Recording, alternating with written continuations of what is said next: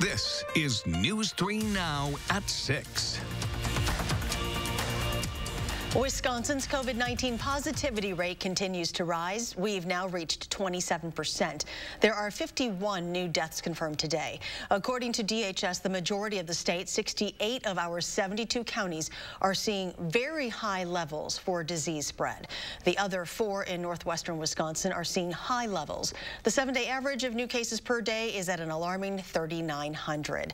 Hospitals in Rock County are working hard just to keep things stable. They have been, despite record case counts. Still, that's not stopping some Rock County schools from welcoming kids into classrooms. Adam Duxter live in Janesville, having spoken with a district that's sticking to its plan. Adam? Well, it's been a bit of a dramatic shift headed into this month. Rock County had never seen more than 900 coronavirus cases in a single month, and with 3 days left in October is on pace to nearly triple that number. But in Edgerton, administrators say in-person learning still might be the safest option.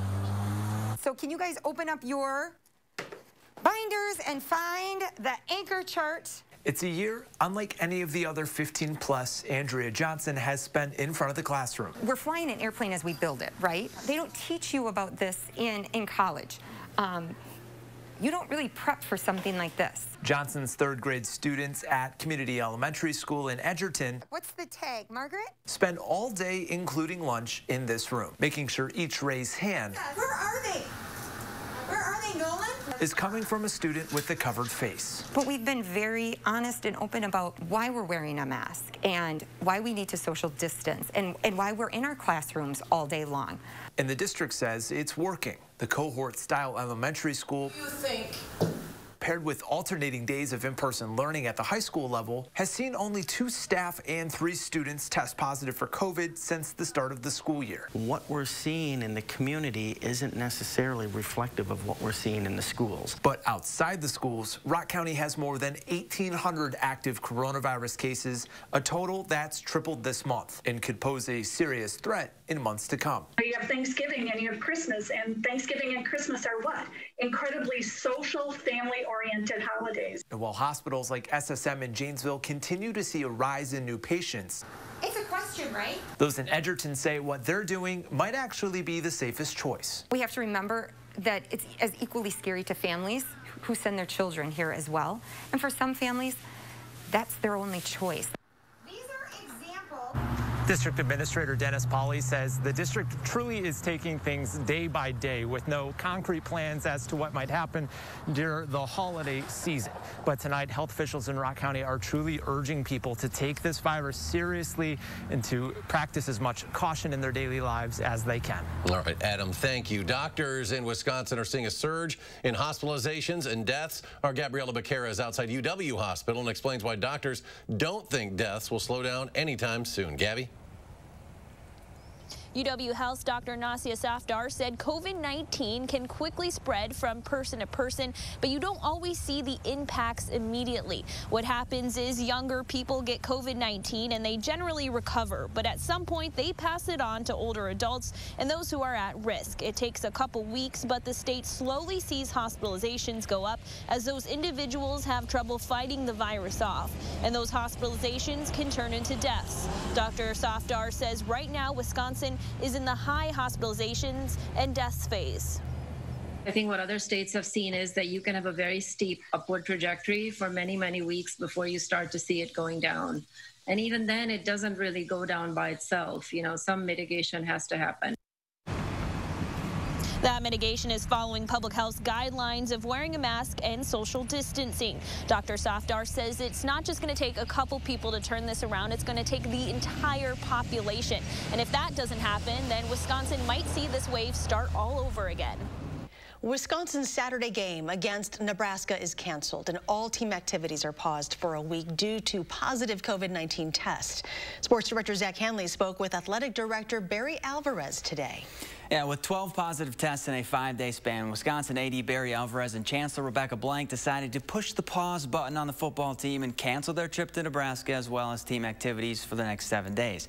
This is coming after Wisconsin's 45-7 win over Illinois, where they looked very good. So as a former coach, it was tough. It was a tough decision to pull the plug, but Alvarez knows it had to be done if they want to play the rest of the season. is very disappointing and frustrating. And I think the first thing, your natural tendency is, let's get back on the field and get right back at it. But that's where, you have to put priorities in order and make sure that our number one concern is health and safety of our athletes. The Badgers can hit the field next on Wednesday, which is 3 days before the Purdue game, so it doesn't really give them a lot of time to get ready for it. But the focus right now, obviously, is slowing that curve and player safety. All right, Zach, thank you. Turning to weather now, not a bad day, especially with some of that sunshine we saw. Let's check your first warn forecast with meteorologist Dana Fulton. We finally got a bit of sun and temperatures in the 50s, so a nice swing in a different direction this afternoon, a little more mild. Now we're seeing a little more cloud coverage build back in. Here's a live look with our WISC TV Skycam, a really pleasant sunset. And with everything going on right now, sometimes it's nice to just take a pause and look at that sunset. We're sitting close to 50 degrees currently with our skies becoming mostly cloudy, breeze coming in from the southwest. So we're at about 50 in Madison, but 46 in Janesville and in Mineral Point. Our temperature trend tonight won't drop too chilly, just with a cloudy sky overhead. Overnight lows in the mid to low 30s. And then tomorrow, mostly cloudy and cooler. We'll drop back to the low 40s, stay below average for the rest of the week, but we will get the sunshine back in time for Halloween this weekend. Your full 10-day in just a few minutes. Dana, thank you. The newly formed Speaker's Task Force on Racial Disparities met for the first time today. Co-chair Representative Sheila Stubbs of Madison started the discussion with a list of statistics. Black families in Wisconsin are impoverished at a rate of 28.7% compared to the 10.3% average. The median black income in the state, 58% of white income. The 3-year infant mortality rate for black children, 14.2%, more than twice that of white children. And while black people make up only 6% of the state population, they make up 38% of the prison population. Representative Stubbs said these conditions are unacceptable, staggering, and must be changed. It is more clear that we need to have action immediately. In fact, it is an urgency. In fact, it is a crisis. And I'm asking you today to stand with me because this is a call to action. We will start the task force by tackling the use of force issues that have been seen throughout the state of Wisconsin and throughout our nation. Along with 4 representatives, 28 community members are also part of the task force. They joined the meeting virtually. A website is being created now so the public can stay involved. Wisconsin Eye also live streams the meetings on their website. According to the latest Marquette Law School poll released today, Joe Biden with a slight lead over the president among likely voters in Wisconsin. The results show 48% favor Biden compared to 43% of likely voters supporting the president. The poll sample included 806 registered voters in Wisconsin. Margin of error 4.3 percentage points. Less than a week away from Election Day, presidential campaign surrogates from both sides are holding events in Wisconsin. Under this president's leadership, Wisconsin added more than 56,000 new jobs in the first 3 years of the Trump administration. And this includes 15,000 new manufacturing jobs. I mean, think how many lives were changed because of that. Okay. Second Lady Karen Pence spoke at a rally in Waterloo. President Trump plans to campaign in Green Bay on Friday. It'll be his 3rd Wisconsin stop in a week. Democratic nominee Joe Biden is also scheduled to campaign in Wisconsin on Friday, but the location has not been announced yet. Today on Madison's south side, a group of Biden supporters held a car parade. This was in front of the Madison Library on South Park Street. Senator Tammy Baldwin was among the speakers there. She spoke about the importance of voting and her desire to get Trump out of office. Wisconsin communities are facing multiple crises at this very moment, including a painful economic recession and a global health pandemic. But we have another crisis, a president who ignores all of it and has no plan. Baldwin also encouraged people to get out and vote early if possible, or make sure your ballot is delivered directly to your clerk on or before Election Day. Just how easily does misinformation spread? Well, we're about to show you. News 3 Investigates reporter Naomi Coles teamed up with Wisconsin Watch to bring us a timeline of how far and fast misinformation travels in Wisconsin leading up to the election. Naomi? Many of you have already seen a photo of mailboxes piled in a yard in Wisconsin. False posts online called it voter suppression. Fact checkers said it was not. But by the time it was corrected, a lot of the damage was already done. Originally retweeted and shared by tens of thousands, fact-checked articles came nowhere near matching that spread. Frequently, it's too late to make a difference. It's not just followers of one political party or one side of the spectrum that believe these lies. All of us have probably fallen to some of these pieces of misinformation. Tonight at 10, we'll dive into just how far that goes. I'm showing you the original spread of that false post and compared it to the spread of the follow-up correct information. Plus, I'll tell you why it matters. All right, Naomi, thank you. And coming up next at 6, how Madison high schools are supporting a homeless resource center and a Halloween tradition still happening this year. We'll share how you can participate in the NICU Halloween costume contest that's just ahead.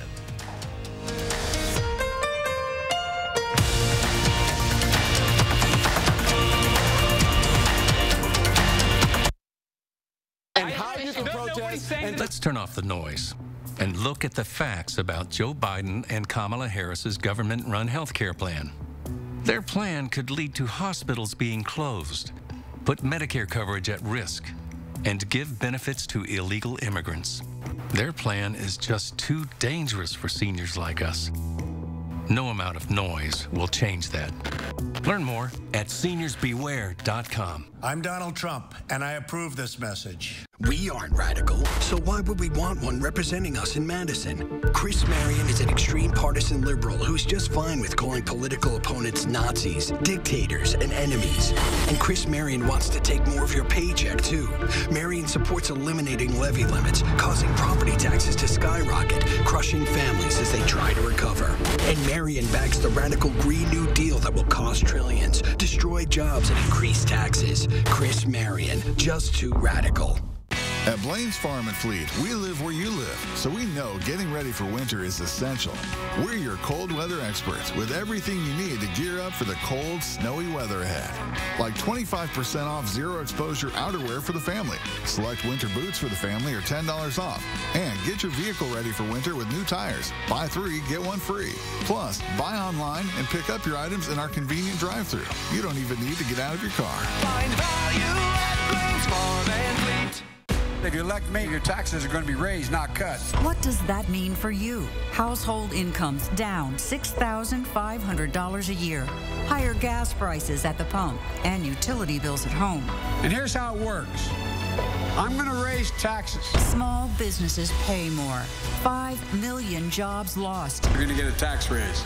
An economy in ruins. That's what Joe Biden's tax increase means for you. I'm Donald J. Trump, and I approve this message. Welcome back. Of course, Halloween will just not be the same this year. So if you're in need of a bit of a pick-me-up, check out Unity Point Health Meritor's annual Halloween costume contest for babies in the NICU. These little bundles of joy all dressed up like R2-D2 and Yoda from Star Wars. We've got a pirate there, a flower, and a ladybug as well. And even some twins in the NICU dressed as skeletons or a milk and cookies set as well. All families who participate will get a gift, and the photo with the most likes will receive a little something extra, and you can cast your vote on the Unity Point Health Meritor Facebook page. Some Madison students are doing something good. Students in the Superhero Club at Memorial High School are holding a coat drive. For people in need at the Beacon Homeless Resource Center, this drive runs until Friday. You can drop off coats at Memorial High School, Church of Christ, and Point of Grace Church between 9 a.m. and 3 p.m. Helping others out, just like a superhero would, is a big part of this club. So this volunteer work, it really does mean a lot since it is one of the main things that we're able to do at this age. It means a lot to me because people need help during this time, and not a lot of people are as fortunate as us. And so it means a lot to me to be helping out people who need help. Best Cleaners on Raymond Road is covering all cleaning costs. We'll have all this information online at channel3000.com. We'll be right back. Register and vote at an early voting site until October 30th. If you're registered, the last day to vote early is November 1st. Bring a photo ID and proof of residency. iwillvote.com/WI for more information. I'm Joe Biden, and I approve this message. During the Steinhafels Employee Family Price Sale, everyone is invited. Even me? Yep, even you. Et moi? Oui. Oh, mwah. have to talk about? Steinhaffel's Employee Family Price Sale. Save 40% store-wide on the largest selection of in-stock furniture at the guaranteed lowest price. Not even one lesson.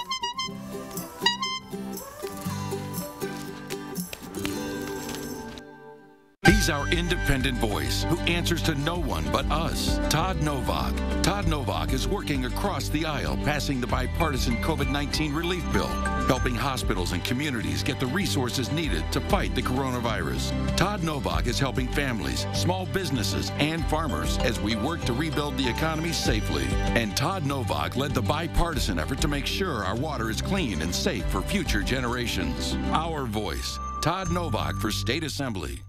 The Social Security Administration just released a report saying that if a plan like the one Trump is proposing goes into effect, the Social Security Trust Fund would be, and I quote, permanently depleted by the middle of calendar year 2023. Put it plainly, Trump's plan would wipe out Social Security. If I'm your president, we're going to protect Social Security and Medicare. You have my word. I'm Joe Biden, and I approve this message. Update the lighting in your home with help from Menards. Find your style with Patriot Lighting ceiling fans. We carry a great selection of ceiling fans, so you're sure to find a look that's right for you. Now's the time to save with 11% off all Patriot Lighting ceiling fans. We also carry a great selection of LED bulbs in stock. Pick up this 4-pack of LED bulbs for $4.98 after 11% rebate. Save big money at Menards. Register and vote at an early voting site until October 30th. If you're registered, the last day to vote early is November 1st. Bring a photo ID and proof of residency. iwillvote.com/WI for more information. I'm Joe Biden, and I approve this message.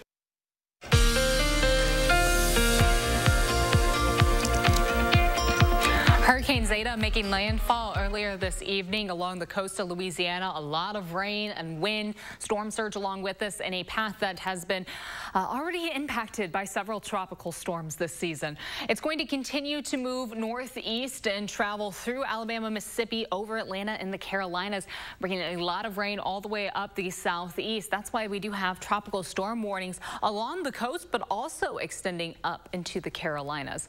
For us, though, sunshine and really no rain chances as we look ahead through the weekend and into next week. Tomorrow, a little bit of cloud coverage, though. So we lose the sun for one day. The sun's going to disappear a bit. Temperatures will drop back. Will be a little chilly outside for Thursday and Friday, but we're back into the 50s again by Halloween. A pretty pleasant forecast for Saturday in the low 50s with partly sunny skies. And looking ahead to next week, the first week of November, quite likely that we're going to continue to see temperatures above average. That trend carries us into the start of the month. Overall, our Doppler track is pretty quiet. Rain stays further south. We have a breeze coming in from the southwest, and we're watching a cold front well to the north that's going to pass through, not bringing any rain along with it, but it is going to bring that cloud coverage for tomorrow. We'll have mostly cloudy skies through the afternoon. Behind it, our breeze coming in from the northwest, so a little cooler outside for Thursday and for Friday. But again, we don't have any rain chances. It will stay dry through the week. Overnight, our increasing cloud coverage stops our temperatures from dropping too much. Overnight lows will be in the mid to low 30s. We'll stay mostly cloudy through the day tomorrow with high temperatures landing in the low 40s, so a bit cooler outside. For Friday, we're also expecting those cooler temperatures. Afternoon highs will be in the mid to low 40s. Overall, tomorrow, mostly cloudy and cooler. We have to drop back just a little bit, about 43 in Madison. And then the sunshine will return for Friday. Friday will be mostly sunny with highs in the mid to low 40s. Partly sunny for Saturday and Sunday. Halloween Saturday, we'll see highs in the mid to low 50s. But once the sun does set, those temps will drop back into the 40s, so it'll be a little chilly outside in the evening. We'll stay chilly for Sunday, but then we start a warming trend that carries us through the week, including Election Day on Tuesday. We'll see highs in the 50s with sunshine continuing on. No rain in that forecast at all. Overnight lows also steadily warming up as we head into next week, so we aren't expecting those chilly mornings to circle back around for the start of November. That's a quick look at your forecast. And coming up in sports, it's round 2 between the Packers and the Vikings, while Matt LaFleur expects the Minnesota defense to look a lot better on Sunday. That's next on News 3 Now. News 3 Now First Warn Weather is brought to you by Lazy Boy Home Furnishings and Decor. Discover a shopping and design experience as comfortable as the furniture. Lazy Boy Home Furnishings and Decor. Schedule your free design consultation today. If you're hearing a grinding or squealing when coming to a stop, it's time to have your brakes checked. Meinike's 23-point inspection will identify the problem and get them in working order. Stop in or make an appointment online today. Meineke, doing car care right. There is only one America. No Democratic rivers. No Republican mountains. Just this great land. And all that's possible on it, with a fresh start. Cures we can find, futures we can shape, work to reward, dignity to protect. There is so much we can do if we choose to take on problems and not each other, and choose a president who brings out our best. Joe Biden doesn't need everyone in this country to always agree.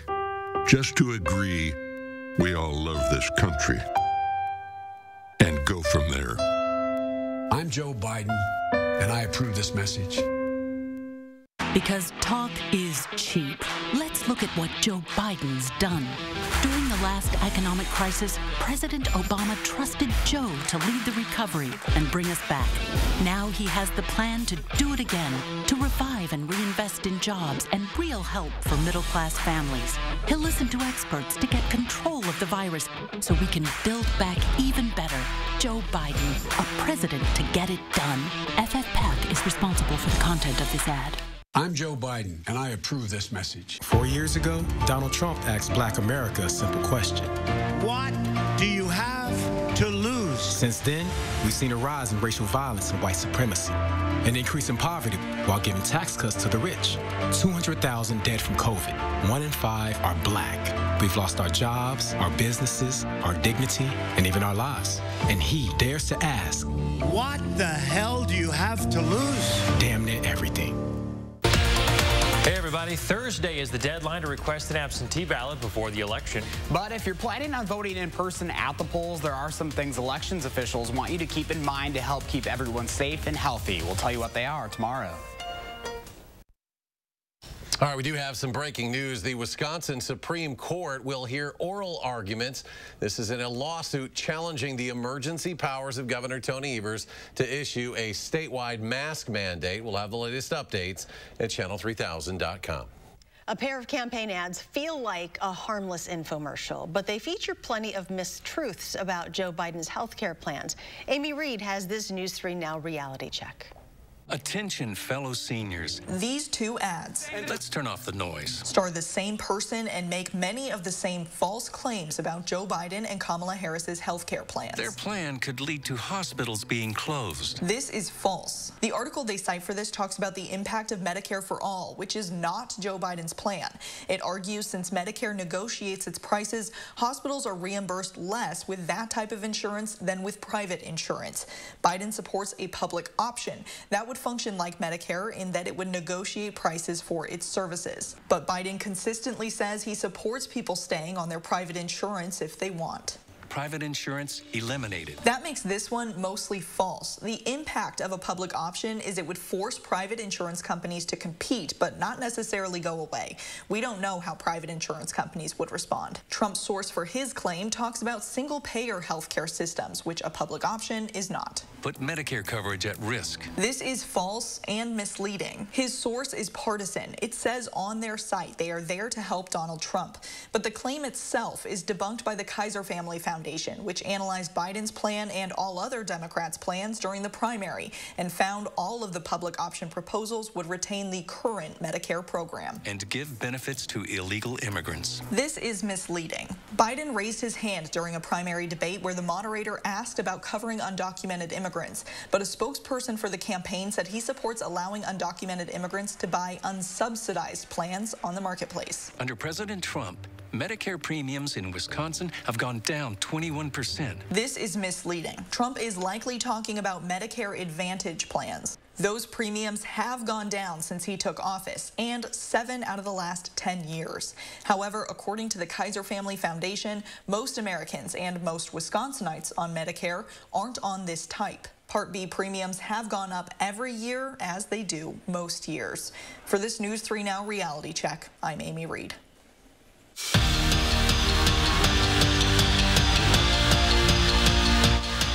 When you say, like, how do you feel, right? There's a health feel, and then there's a disappointment feel, right? But we're all probably real similar. 6 Badgers, Paul Christ, and 5 other staff members on the Wisconsin football team have tested positive for COVID-19 in a span of 5 days. That number caused UW to cancel their road trip to Lincoln and begin isolating themselves from one another. Chris is out for 10 days, while the 6 players are out for 21. It's hard to even think about getting ready for Purdue, and they're not. Priority number 1, find out how the spread happened and fix it. What matters most is, the health and safety of our players. And then I think you're also trying to provide them what they want most and what we want, and that's the opportunity to play. And that's where you're trying to have that balance. And so I think you're going to try to look at everything. Remember way back in week 1 when the Packers went into Minnesota and handed the Vikings? Well, that was fun, right? This Sunday, round 2 in Lambeau. In the first meeting, the Packers offense lit it up. They scored 41 points. Remember, the defense earned a safety, gained over 500 yards, and Aaron Rodgers threw for 364 yards and 4 scores. But according to Matt LaFleur, the Vikings defense will be better this time around. You can tell that they're getting more comfortable playing with one another. Although the scheme's the same, and Coach Zimmer's been doing that scheme for a really long time. The scheme is really, really sound. It's going to be a challenge. That they play extremely hard. I don't care what necessarily the numbers say. Now, the Packers had some familiar faces return to practice. Alan Lazard and Christian Kirksey hit the field for the first time since being put on IR back on October 3rd. LaFleur didn't release a timetable on when the two will be back on the active roster, but being back at practice is a good start. The Wisconsin men haven't released their schedule yet, but the Marquette men have, and go ahead and circle December 4th on your calendar because that's when the I-94 rivalry is renewed. The 2020 edition will be played in Milwaukee. The Badgers won last year's meeting at the Kohl Center by 15, but the two have split the last 10, each winning 5, and I know someone who's looking forward to that. Oh, yes, most definitely. Too bad we can't go see them, right? Yes. Actually, in person. Don't bring that up. All right, thank you, Zach. And here's a final check with Dana. A little cooler for Thursday and Friday, but sunny skies returning by Halloween for the weekend, and then we're going to be milder for the first week of November. All right, Dana, thank you. Thanks for joining us for News 3 Now at 6. Enjoy your evening, and we'll see you back here at 10.